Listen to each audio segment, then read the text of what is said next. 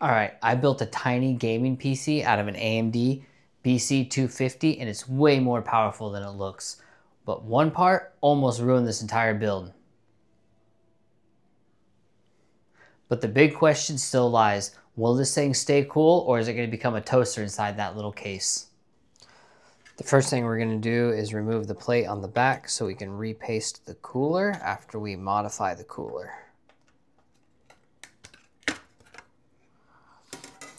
All right, there's the thermal pads.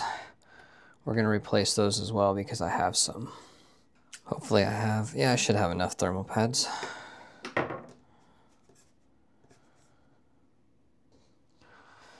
It's not the straightest cut I've ever done, but it should work.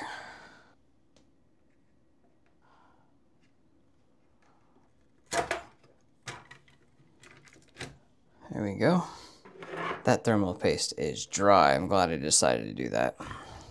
I don't think I'm gonna have enough thermal pads. Those still feel pretty sticky, so we're gonna go ahead and leave that for now. But I absolutely am going to clean the thermal paste off and reapply that.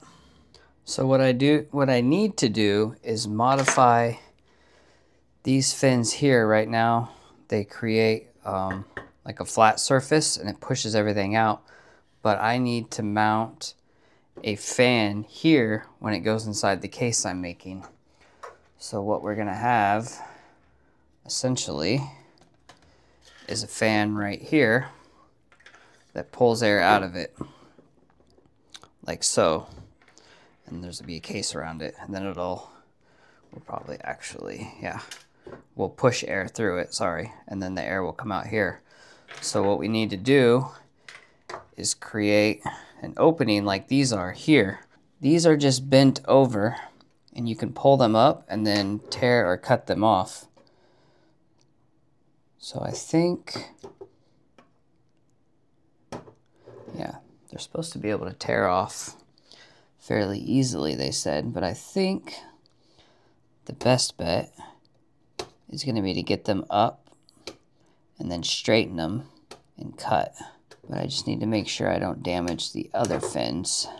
I think the cutters are the wrong tool for the job. I need a small pair of pliers because it does peel, but this is cutting it at the same time.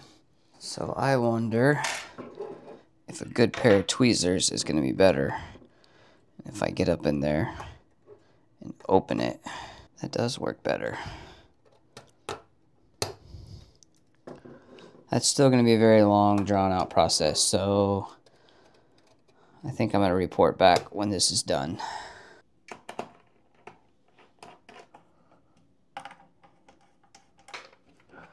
All right, the board is back together.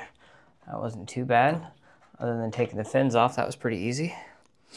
And then we have the Arctic P12 Pro PST. These were recommended. So then this will set on there, and what it's going to do is push air inside, then it'll come out here. So I actually bought two, and I was going to run two 120 millimeter fans, but as I was reading online, they said it was better to run one because when you stack them, you had this part right in the middle that didn't get the proper cooling, and they said it ended up being about the same, sometimes even worse. So we're just gonna run one fan, and then I think the case I'm gonna print has around it too. So yeah, so the next step is we're gonna get the BIOS flash done, and then we're gonna load Bazzite on it. All right, so here's where we're at so far. We've got the fan sitting on top. I've got my power supply plugged in. It's PCIe cable. I've got the ATX that's gonna be jumped. So right now I've got a power switch hooked up. It's a monetary switch. So that will help bypass it. I'm building a harness that'll plug into the ATX 24 pin. And then it'll give me wires that I can solder. Right now this is kind of just a proof of concept type deal.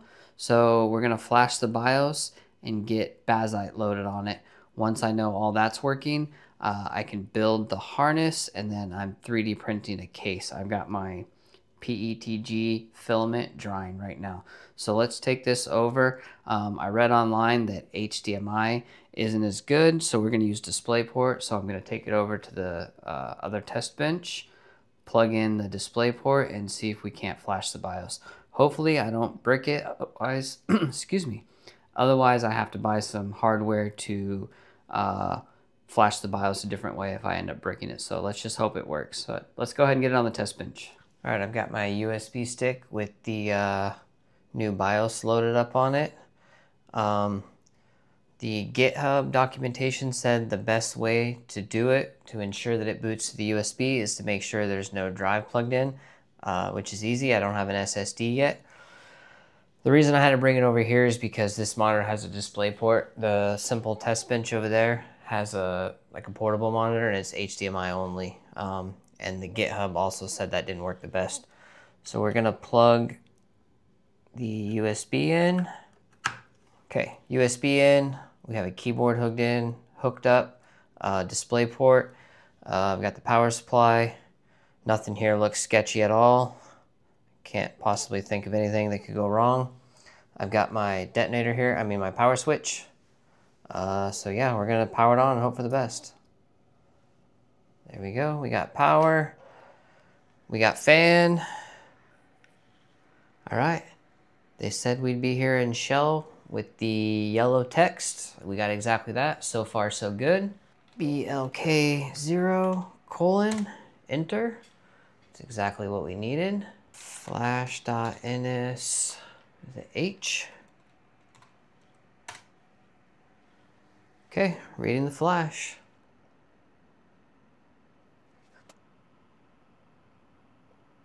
So the flash worked. I didn't think it'd be that fast. The GitHub said to immediately power down, so it doesn't want to do it again. So we powered it down.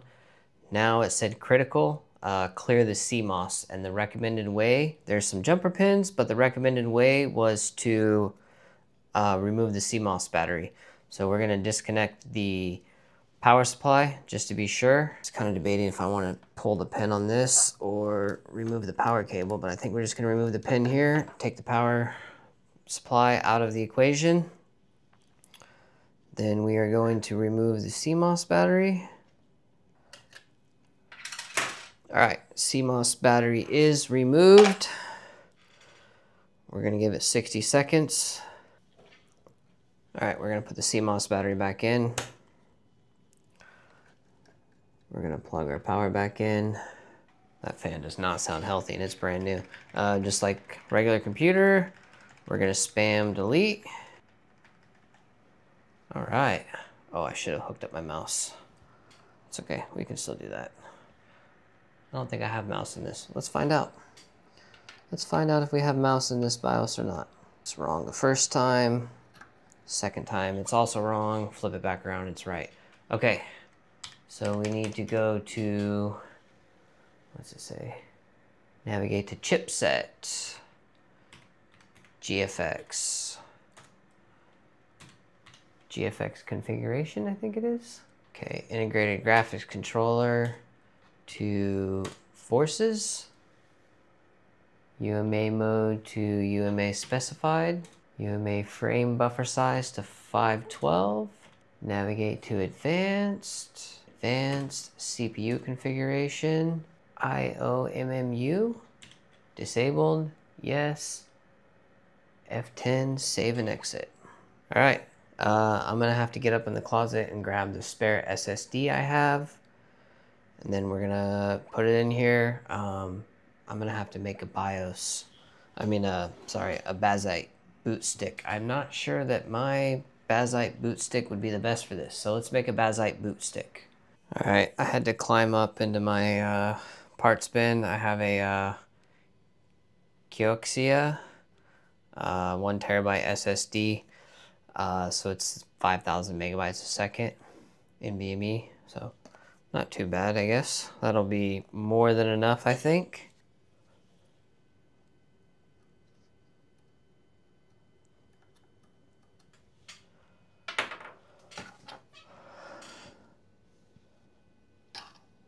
Okay, let's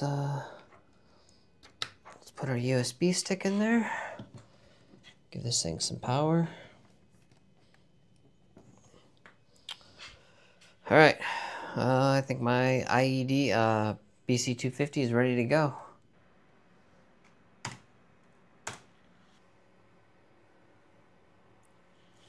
All right, there's the first boot into Bazzite. All right, we're gonna boot into desktop mode first because there's some stuff we need to do before we do anything else. We're gonna install the governor. And now we need a pen working version. All right, we're gonna get signed into the Steam account and then we'll go from there.